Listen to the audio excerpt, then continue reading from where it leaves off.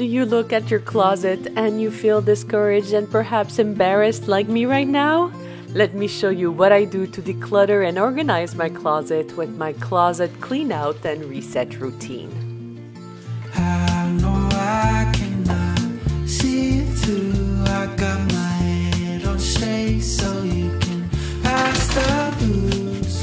Disco biscuits in my little tooth. I got this throbbing headache and I'll bend the truth. I have been putting this closet clean out aside for months as I have developed a dislike to my closet even when I simply look at it.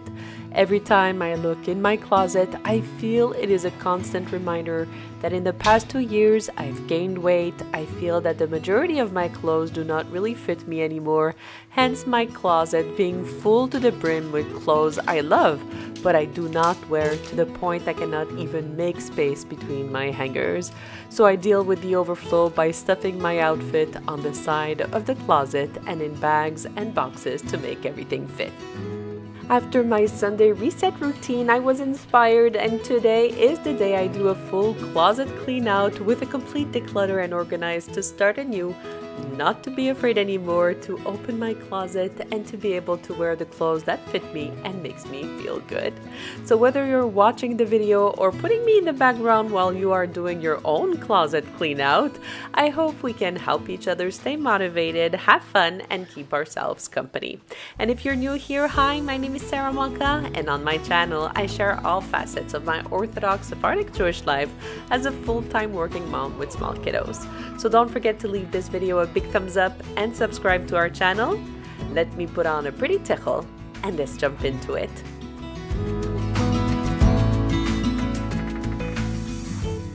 My first step is to remove both doors of the closet, and I do this with a lot of grace, poise, and panache, making sure I take out the frame next to the closet with me as well. I remove the doors as not only I will navigate better and avoid banging in the doors every 2 seconds, but also, and most importantly, for you to see the process better, as well as destroying my walls while I'm at it. Once both doors are removed, I start emptying the closet. I take out my clothes and put them on our beds. I try to make small piles so I can go through them when I will purge my closet, because once again, my goal today is not only to clean out my closet but also declutter and organize it.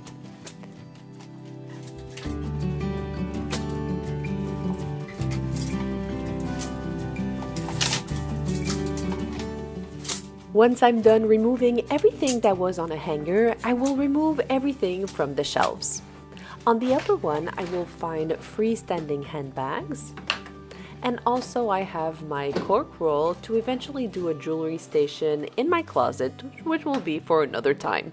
I also have my swimming bag, and I will show its content a bit later in the video. I also store my extra stethoscope way up there. I don't know why. As you can see, I have so many things stuffed in my closet that I'm being literally attacked by its content. I also have a Modéani or morning prayer in my closet. Why is it there? I have no clue. Do you have crazy things in your closet too? If yes, I would love to know what it is and let me know in the comments below. Once the shelves are empty, I will start the bottom of the closet, which is even worse than the top. I remove everything, starting with the piled up clothes in the corner. I do not know about you, but I find that I am in a season where I need some change. I need a fresh outlook, a fresh start, as these past 2 years were not easy on me, especially at work, and I need a good refresh or new beginning, and this is why I'm trying to get my house in order, because of a messy house for me means a messy mind. I remove this bag filled with random items. I also pick up all my dressy boots. And finally, I will remove this mystery box. On top of the shoe rack, there's a lot of stuff to be put aside. It's a mismatch of backpack clothes, including the famous pair of slippers they give at the MIKVAH or Jewish ritual bath.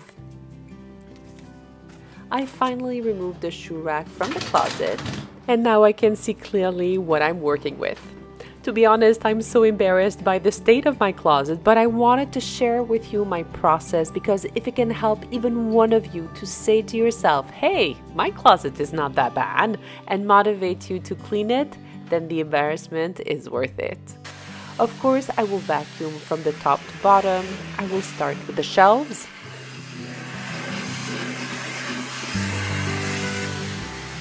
I will also vacuum the moldings on the upper part of the closet.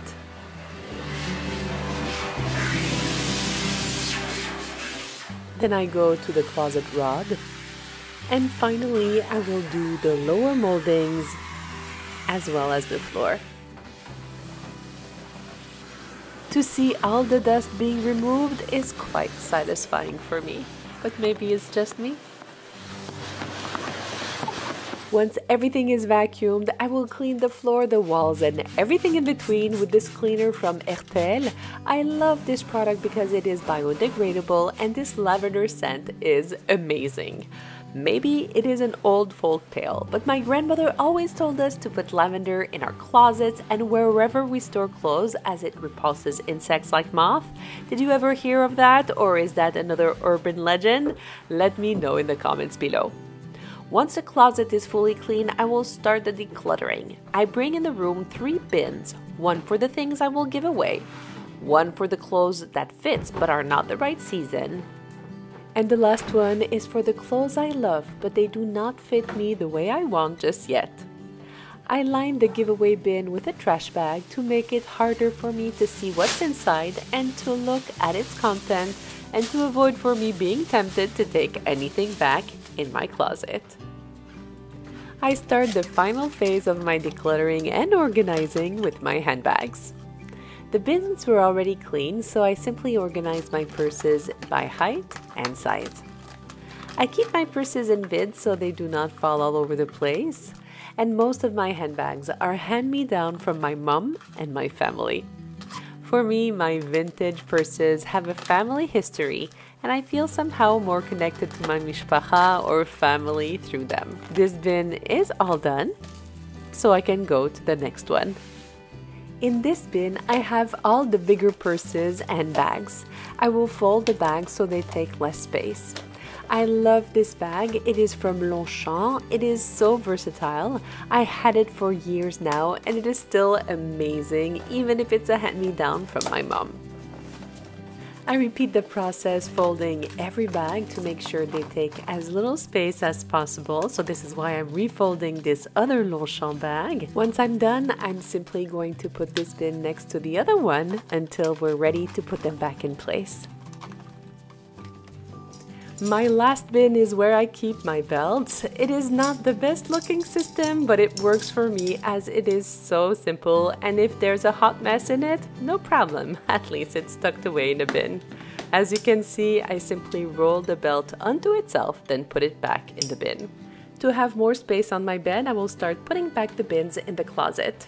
I start with the belts, then the handbags. I continue with my medical bag, and then some freestanding handbags. I think it looks already so much better. How about you? What do you think? Does it look better already?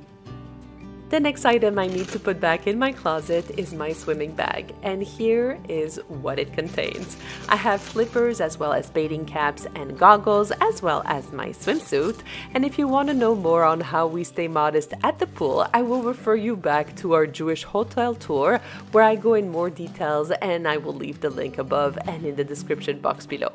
I put back all the miscellaneous articles as well, and now I'm ready to start with the decluttering and organization of my clothes. My system is very simple when it comes to what I keep and what will end up in one of the 3 bins behind me. I do my own version of the KonMari method. I touch the item and right away I see what I feel. If I like it, it stays, but it can be still too small, so it will end up in the do not fit yet bin, or if it is the wrong season, it will go in the wrong season bin. And if I did not use it in the last 2 years, it is donated, like this Zara sweater with tags that I have not worn now for more than 2 years. I hope it will make somebody very happy. I repeat the same system for the next pile. Most of the items here are what I wear regularly, so I can go through that pile quite easily, beside a few items that are out of season and or too small. The rest will stay in the closet.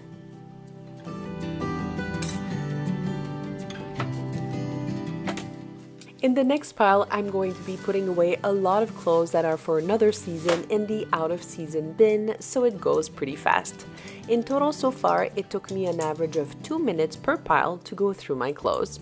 If you're wondering why I do not remove every piece of clothes from their hanger, it is because unless an item slides off the hanger easily, like a vest or something folded on the hanger, unbuttoning an item or removing the hanger by having to pass it through the bottom of the clothes could possibly take too much time. It could get me distracted and or frustrate me, as removing clothes from hangers can take precious minutes away from my motivation to finish my task.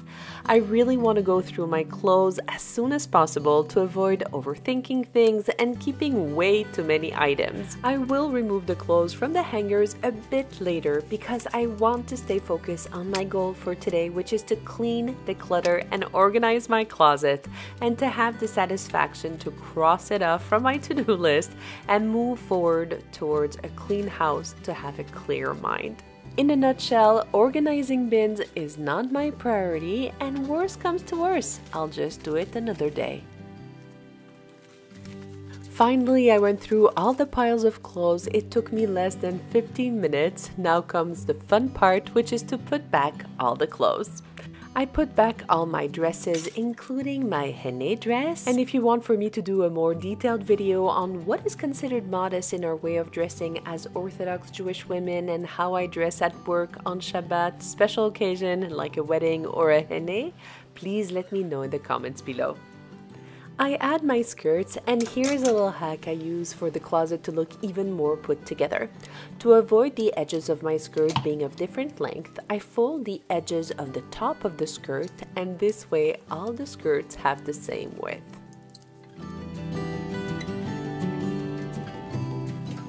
Doesn't it look prettier?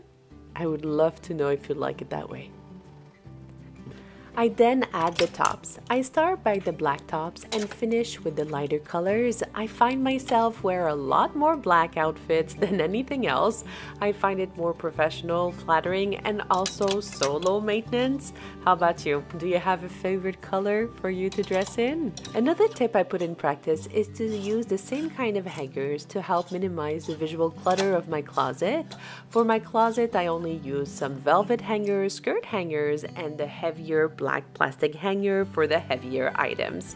Finally, I can move my hangers with ease. Once the clothes are back, I put back the shoes. I do a quick overview of the shoe rack, and I will donate these shoes I bought from Amazon, as the seller refused for me to return them even though I ordered a size 10. Remember, I'm 5'9", thank God, and the actual size was a size 8. I kept them for 2 years, but now it is time for someone else to be happy with them. Tell me something, would you like them? I also give away these baby shoes, and I will put in the garbage these shoes that have seen better days. Finally, I'm able to put back the shoe rack. Before I put back my dressy boots in the closet, I will show you another trick to make any closet look more put together. If you're wondering, these are brand new boots. I have never worn them before, and this is why I feel comfortable putting them directly on my bed. I leave the shaper of the boot in the boot, and to avoid for the top to flip-flop all over the closet, I tuck the edge on the side of the boot. This way the boot stays upright and nothing hangs on the floor. I can finally put back my dressy boots in the closet, and I also add my small ankle or short ankle boots. Because I feel I still have energy, I will take out the hangers from the clothes from our triage. Just to put things in perspective, it took me more than 7 minutes per bin to remove the clothes from the hangers and place the clothes in the bin. So in total, for the 2 bins, it would have slowed me down by 15 minutes, and let me tell you that my will and determination can vanish in 15 minutes. And just in case you are wondering, I did remove more than 50 hangers from my closet, allowing me to have much more space. The final touch to help me stay organized is to add this little bin already lined with a garbage bag so I can put the clothes that do not fit me anymore and be able to donate it as soon as possible instead of piling clothes in the corner. So here is the final result of my complete closet clean out that took me about an hour and 17 minutes from start to finish, including removing the doors, taking out the clothes, going through the clothes, putting things back, and taking off all the clothes from the hangers. For an hour of work, it now allows me to look at my closet with joy, knowing I love all the items inside. They all fit me, and it quiets my mind with my negative self-talk. What do you think? Is the final result a yay or a nay? Let me know in the comments below. Thank you for being here. It means the world to me. And know that in my book, my life would not be the same without you. And if you're here until the end, please write in the comments, I love a fresh start. So I know I was not alone. And if nobody told you today, know that you are loved and you are enough just the way you are. Until next time, stay safe, stay blessed, and don't forget to Frum it up.